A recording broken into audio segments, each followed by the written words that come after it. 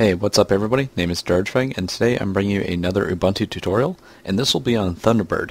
What Thunderbird is, it's pretty much an information manager, much like Microsoft Outlook, only Thunderbird is a lot more common on Linux operating systems, and it mainly becomes pre-installed.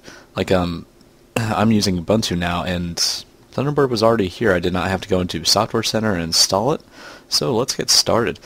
If it's not on this bar over here, you can go to Dash Home, type in Thunderbird, and you should see this icon right here. You want to click on that icon, and here's the first screen you'll see.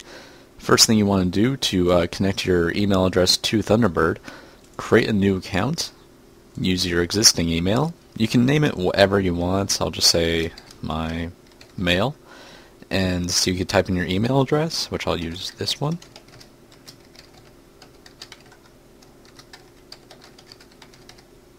You could have it remember your password.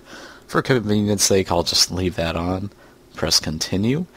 And with these two options, POP3, which is the one on the right, some services, when you connect to them using POP3, what will happen is the email that's stored on that server will be downloaded to your computer and then deleted on the server. Now, this probably has some good perks to it, but say if you're a casual user like me, I don't know. I just personally don't see a point for it. I'm just going to use IMAP. What IMAP does is pretty much the opposite of POP3. Your mail will be stored on your service's servers. So I'll just click on that, which was already clicked by default. Click Done. It will check the password that you entered, and it should be right. It just might take a little bit to verify it.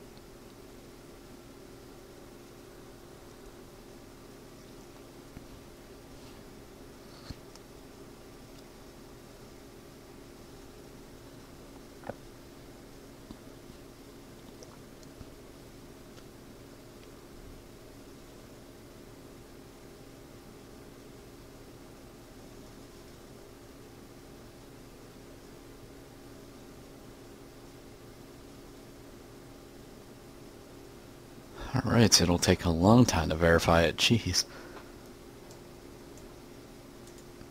Alright, well, that's doing its own thing. I'll actually show you some of the add-ons. Oh, there we go.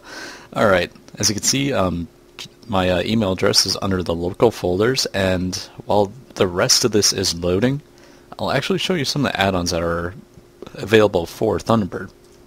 So what you want to do is go on Tools, and then go down to Add-ons. You want to click on that, and as you can see, they have a bunch of add-ons. Stuff from, like, you could have extra options with the folders that are included under your email address.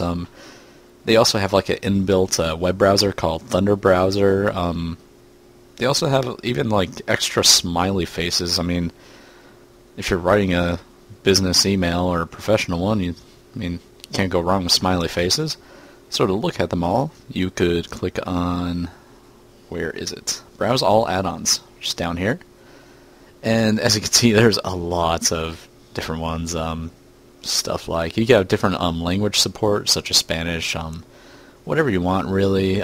Contact options, miscellaneous, reading, just all these different options. I'm not really going to go into them because I'll probably be here a while. So, just want to X out of that. You can have different extensions, appearance options. You could download different appearances, plugins. I have Divx and iTunes and all this other stuff. Language defaulted to English. It's pretty much for the add-ons, and this is just like a basic overview, so I'm just really showing you the bare bones of Thunderbird. So this is still hasn't... Okay, there we go. Alright, you have all the different options I would normally have under AOL's email service, and I think for the last thing I'll show you is how to remove the email. Say if you don't want your email linked to Thunderbird anymore, what you want to do is right-click on the email, go down to Settings, and go down to Account Actions, and Remove Account. You'll hear that nice sound. Click OK, and my email is no longer linked to Thunderbird. So, guys, I'll probably be doing a little bit more advanced overlook of Thunderbird in the future. But if you guys like this video, feel free to like it, subscribe, and I'll see you guys later.